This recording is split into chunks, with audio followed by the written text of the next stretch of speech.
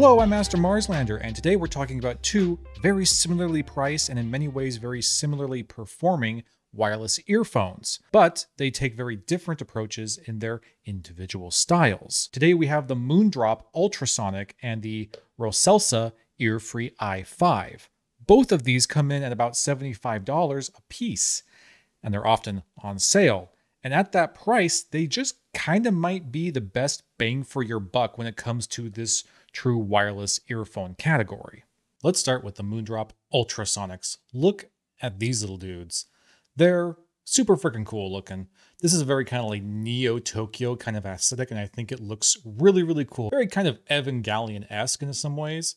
I don't know, I think they're super, super neat. They're very, very cool. They incorporate a 1 balanced armature and 13mm dynamic driver architecture, support Bluetooth 5.3 and codecs SBC, AAC, LDAC, and LC3. Their battery life is around 6 hours of playtime, which is reduced a little bit when you have active noise cancellation turned on. And yes, they do have active noise cancellation. We'll talk a little bit later about how well that ANC actually performs, but yes, active noise canceling wireless earbuds here. With the included charging station here, the little carrying case, which also follows this kind of Neo-Tokyo aesthetic, you get an additional 18 hours of charge time. But I'm not a huge fan of this case. It looks really neat. I think it looks super cool. I like all the little details and accents on it. It is charging by USB 3 here, but I have some problems with it. I have some problems with this freaking case. Number one, this lid here is, I'm going to show you how this works. You put in your earbuds here, your little earphones. They just go in there great, very nice. And you close it. You see what just happened there?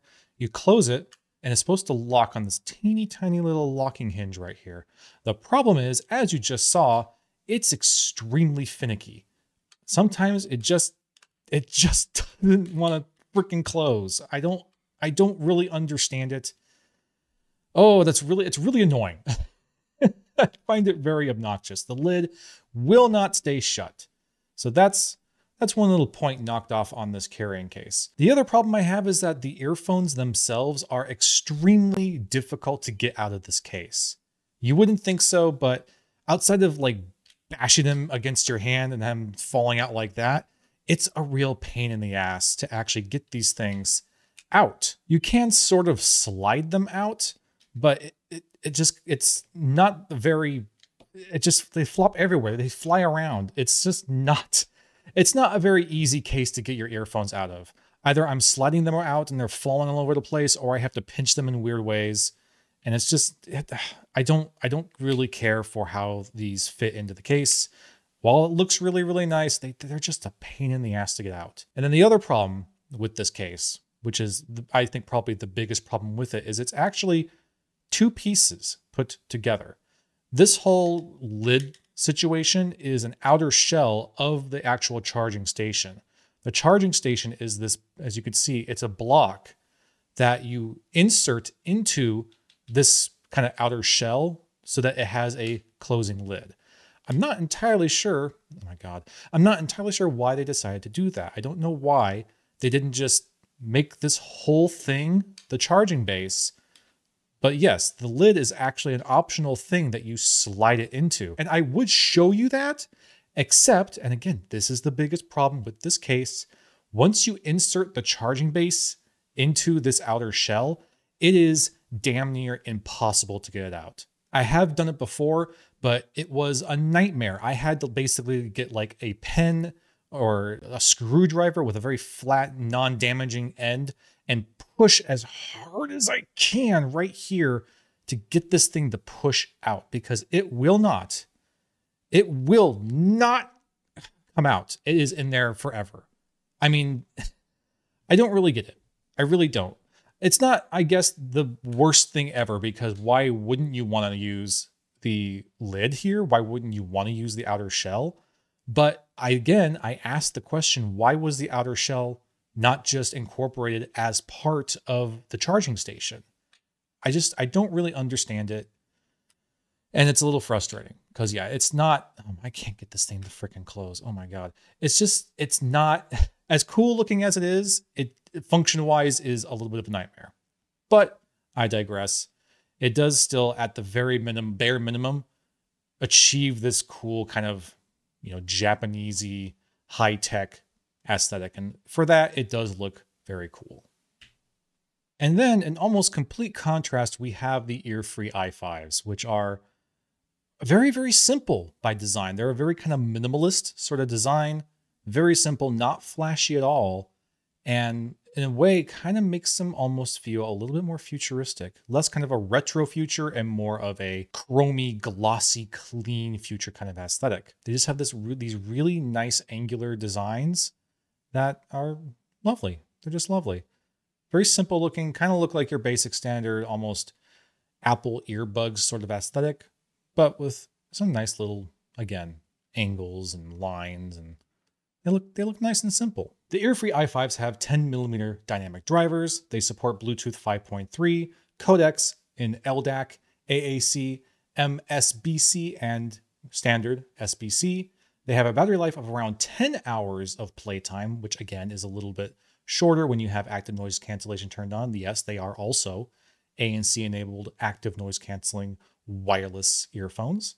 And the charging case adds an additional 50 hours of charge. So battery life, they're already kind of ahead of the Ultrasonic. They are also IPX5 water resistant, which just basically is enough to ensure that a little bit of sweat isn't going to damage them, but you certainly don't want to be submerging these into any bodies of water. And then as for the case, very, very simple. Not as, maybe interesting looking and, retro future-esque as the Moondrops, but it's very elegant looking. It has this nice satiny matte finish to the metal here. Yes, it is metal. And it's just very minimalist. It's very nice and extremely easy to use. These earphones, very, very, without any complaints from me, fit in here just like that, and they come out just like that. It may not be as exciting of a charging case and carrying case as you get out of the Moondrops in terms of just the aesthetic style of it, but man, does convenience matter, because this is so much easier to use, so much easier to operate. It's also a lot less chunky than the Moondrops. As you could see, yeah, the Moondrops have a much bigger profile than the Earfrees here. The lid already popped open. Anyway, I get it. It's simple. It's maybe nothing special, but man, it works so well. I really like this case, and I really wish that the Moondrops were as easy to use as this. It's a sleek, solid, minimalistic style, easy to open, easy to shut, and the earphones are easy to remove. So this is a win. Both units come with their pretty much proprietary app as well. Starting with the Moondrops here. It's pretty basic stuff, but we'll go ahead and go over it really quickly so you can get a quick tour of how things work. Top of the menu, we have our ANC settings. You have transparent, noise reduction, and close. Transparent's pretty straightforward. It is a transparent mode so that you can hear everything around you. Noise reduction is full ANC. So maxed out ANC is actually the middle option. Noise reduction. Close is kind of a half ANC option where you do have some active noise cancellation, but it's mostly just for taking out some kind of generic wind noise, whereas noise reduction is full ANC that eliminates more noise frequencies. ANC button settings is a little bit confusing, but basically this is just things that you can enable or disable for the touch controls on the Ultrasonics. So if I want to, right now I have ANC on, off, and TP all enabled for the touch controls. So when I use the touch controls, I can turn ANC on and off and so on. But if I don't want my touch controls to have any effect on that, I could turn those off. And then similarly down here at the ANC key sorting, this is just basically the priority list. You can change what you want to have priority on when you're using the touch controls. Going into function settings, this one's important because this is where you're going to enable or disable LDAC. Gain setting is exactly what it says. It is 3 different options of adding gain or volume, I guess, to your earphone. And then LDAC is also pretty straightforward, enabling LDAC or disabling LDAC. Highly recommend you enable LDAC to have the best audio quality, but this is where you would do that. Next, we have the Tune EQ. You don't have an option, unfortunately, to make custom EQ profiles in here, but you have a small list of profiles to choose from. But yes, you can play around with your EQ options here to more or less achieve a sound that you really prefer. And then, of course, you have your firmware updates and your user guide. And that's it. That's really all there is here. It's pretty straightforward, pretty simple. Then going over here to the Earfree i5, they have their own app as well, which is very similar, but notably actually tells you the battery life you have left on the unit, which surprisingly the Moondrop didn't show. So that's interesting. If we scroll down, we'll find our noise cancellation options. Kind of more of the same here. We have our noise cancellation, wind noise, normal, and transparency mode. Noise cancellation being full ANC, wind noise being kind of a middle setting ANC. Normal is ANC turned off, and transparency is exactly what it says, a transparent mode, so that uses the outboard microphones to kind of get a sampling of your environment so you can hear things around you. Supermaster EQ, you only get 4. You get 4 profiles to choose from for your EQ setting. No option to do custom EQ. Kind of disappointed about that. And these are all pretty basic EQ settings. Notably, you see a hi-fi setting here. I did not like the hi-fi setting. I don't think it does a very good job. Of the 4 here, I think pop is really the only one I can kind of recommend. It is a very V-shaped sort of profile, but the others sounded way too kind of artificially tinny for my liking. But, you know, if you need to, you can go ahead and play around with these and see which sound profile you tend to prefer for whatever genre of music that you were listening to. And again, we do have a lossless audio protocol option here to turn LDAC on or to use the AAC SBC. Again, I highly recommend you enable LDAC to get the best audio quality from your Bluetooth.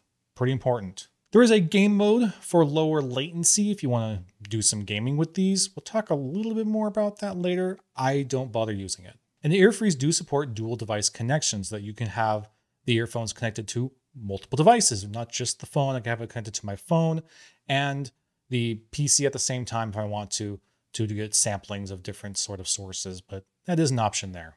And then similarly, you can customize your touch controls a little bit here. Go in here and you can decide how you want the touch controls to behave, and you can have it do left controls, right controls, or both. Lab features. This is basically enabling or disabling both your touch controls and your in-ear detection. And then also, similarly to the ultrasonic, you can decide what features are actually being used when you are using your touch controls. So prioritize them or disable them however you want. You also choose what kind of language you want to be using, and you can do your firmware updates right here from the app as well. You notice I'm in the earphone control tab. These other 2 tabs, I'm not even going to bother showing. They're basically just a app store for this particular app and your own personal profile information for the app. When turning features on and off, or turning the earphones themselves on or off, both do have their own sort of AI voice assistant that speaks to you when things are happening to say like, oh, power on, power off, and so forth. The Earfree i5 has a pretty standard generic female voice, whereas the Moondrop here, the Ultrasonics have this super hyper cutesy anime girl that talks to you, which is kind of jarring every time I hear it, but it fits the aesthetic, it fits the theme. And I guess most interesting is when you are enacting or disabling ANC. This is pretty standard over here with the Earfree, where it just kind of says ANC on, ANC off, transparency mode, so on. But with the Moondrops here, your little anime waifu like makes little sound effects for you to give you a hint of what ANC is. I think with ANC turned off, it's like eh. With ANC turned on, it goes shh. It's just weird. It's weird. It's kind of fun themed, I guess, but also just jarring. It's pretty jarring. But yeah, it's worth, I suppose, to mention that with the Moondrops, you do get something a little bit different than just your bog standard kind of female AI voice. You get a little waifu in here. So you could determine if that's worth any extra value to you. So now let's go ahead and put these things in and discuss how they kind of fit and the comfort of these individual wireless earphones. The Ultrasonics here are extremely lightweight. These are very kind of light plasticky kind of shell that they use. So they're super, super lightweight. And as you can see, they just kind of peek out like your normal sort of wireless earbud, but they do have that sort of, again, aesthetically designed neo-Tokyo retro future look to them. So they look pretty cool, and they fit actually pretty well. They're not the tightest fit. I do have to kind of finagle them every once in a while. They do, especially when I'm talking, if I have to speak for any reason, like I'm doing now, they do have a tendency to kind of slip out just a little bit, and I have to kind of reposition them. But they're otherwise pretty good. In terms of the overall comfort, especially over longer listening sessions, they're decent, but they do have a tendency to get a little bit fatiguing for me just because of their standard ergonomic shape. It doesn't particularly work great for my ear shape, but your mileage may vary. Otherwise, pretty good, pretty standard fit and comfort. Passive sound isolation is decent with active noise cancellation turned off. And yeah, it's a decent fit overall. Going over to the Earfree i5s, they're also pretty light. They feel a bit more substantial than the Ultrasonics do, but they are, for all intent and purposes, about the same maybe in terms of weight, but they feel a lot better in my ear. The overall shape of these is just a little bit more ergonomic for my ear canal. Again, your mileage may vary, but I'm able to wear these a lot more comfortably for a lot longer. These are not nearly as fatiguing to me as the Ultrasonics are, but that, again, that's probably just me. But they feel nice. They have a bit of a cool touch to them. I guess the material that's being used for the shells, they just feel kind of nice and cool on my ears. Not that the Moondrops feel warm on my ears. They just feel kind of like a cheaper sort of plastic, I guess, than the Earfrees here. Earfrees here just have a little bit more premium feeling build quality to their shell, if not particularly, as interesting of a design of a shell. But yes, the fit and comfort is great. My passive sound isolation is just as good, if maybe not a tiny bit better than the Moondrops, but they're certainly, again, at least for me, more comfortable to wear for longer listening sessions. Now to talk a little bit about the active noise cancellation for both of these. The ANC is actually pretty freaking great. Really solid. The Ultrasonics here do a really fantastic job of eliminating a lot of ambient noise, particularly stuff like wind noise or engine hums. It does a significant job. My room here, with all my fans and my PCs and electronics that are on and humming, completely silent. I can't hear them at all. So when it comes to lower frequencies, it does an excellent job. It's really only the higher notes, the higher frequencies that still kind of peek through a little bit, but they are still definitely muffled and veiled. So they do excellent job for, kind of your travel sort of ANC needs and desires, with only, again, just sort of the higher pitch, higher frequencies that actually get through the ANC. But otherwise, the ANC is really surprisingly good. Genuinely very good. Then going over here to the Earfree i5s, more of the same. They're pretty much on par in terms of their ANC performance. They both do a really excellent job of eliminating background ambient hums and noises, especially in those lower frequencies. I would say that maybe the Earfrees here cancel out just a little bit more in terms of the high frequencies, but otherwise they're like really edge to edge, really close to each other in terms of their ANC performance.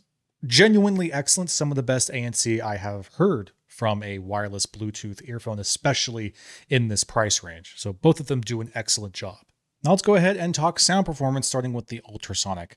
The sound settings I had for the Ultrasonic were LDAC enabled, ANC turned on at maximum, and then the EQ I used for sound testing was the default setting for the club sound profile. Starting with the bass range, the bass extension is actually pretty decent. You get what feels like some pretty nice, impactful sub bass. It's maybe not the most resolving sub bass. It's maybe not the deepest extending sub bass, but for a wireless earphone like this, the sub bass performance is actually decent. You get a little bit of sub bass in here, which is pretty impressive for a Bluetooth earphone like this. Sub bass is something that usually is an afterthought for fully wireless earphones, but the Moondrop do provide you a little bit of extra extension to get into that sub bass. And the mid bass is very punchy and crunchy, and you get this real like chest resonating feeling from it. It's really satisfying, very visceral, and just a real kind of punchy, impactful, bombastic time. Listening to Black Ice by Subtronics with the Ultrasonic, man, that bass was just meaty, crunchy, and solid. really, really fun. All that kind of bombastic mid bass and super warm punchiness that you get in the bass range, it does bleed and bloom a little bit into your mid range, but it's really not too bad, especially for a wireless earphone like this. Most wireless earphones I have tried are extremely veiled in the mid range, but these do a pretty commendable job of not bleeding or blooming too much in your mid range to what I would consider to be a pretty acceptable amount. They're not particularly mid-range forward, nor are they particularly mid-range detailed. The mid-range does kind of take a backseat to the surrounding bass range, but the mid-range is not without some merit. You do get a decent amount of information there. It's really only the real nuances that you kind of miss in your mid-range, but most everything you need to get in terms of information, you do have a tendency to get. It's just the really hypercritical stuff that you're having a difficult time picking up. Vocals really kind of peak out of that mid-range though. While the mid-range kind of feels like it's pushed a little bit back, vocals come a bit more forward, coming out from that mid-range. So they're a little bit more present. They're very warm and very relaxed, almost in an artificial sort of way, maybe just a little bit too far sometimes. But the result is definitely very pleasing, very relaxed, and overall a pretty enjoyable sounding vocal range. While maybe not sounding particularly clear and particularly clean or particularly natural, is still very pleasant sounding. Where the ultrasonic gets a little funky for me is the high mids and treble. It's a little difficult to kind of distinguish the two because they seem to kind of blend together. There's really not a lot separating your high mids from your treble range. They just kind of like are one solid mass. And that's kind of, I think, because in both cases, there's a pretty noticeable roll off. And this means that the ultrasonics are a pretty dark sounding earphone overall, where you're just not getting a whole lot of treble resolution, a whole lot of trebles. You're getting really no sparkle up there. You're not really getting any shimmer or gleam from your treble range or your high mids. It's just a very rolled off, very soothed, relaxed, smoothed out treble range. And it makes it for a dark but very relaxed and enjoyable sound. Very, very easy to listen to. They're super relaxed, but definitely not a very clinical and hyper detailed sort of sound. Going into technicalities, your soundstage is noticeable. There's not a ton of it, but you do get less than just beaming directly into your ears. It's just a little bit of extra space here, a little bit of separation. It gives you this spatial awareness and a little bit of distance to give you this slightly less than medium level of soundstage. And imaging does a pretty good job. It's a little bit narrow. You don't really get this omnidirectional sense of imaging. It doesn't so much sound like everything is really detailed and precise around you. It's more like a cone shape out in front of you. But within that cone shape, the precision's pretty good. You're able to identify kind of stereo left and right pretty dang clearly with pretty good idea of where instrument placement is. It's just maybe not particularly great at getting the stuff behind you or high above you.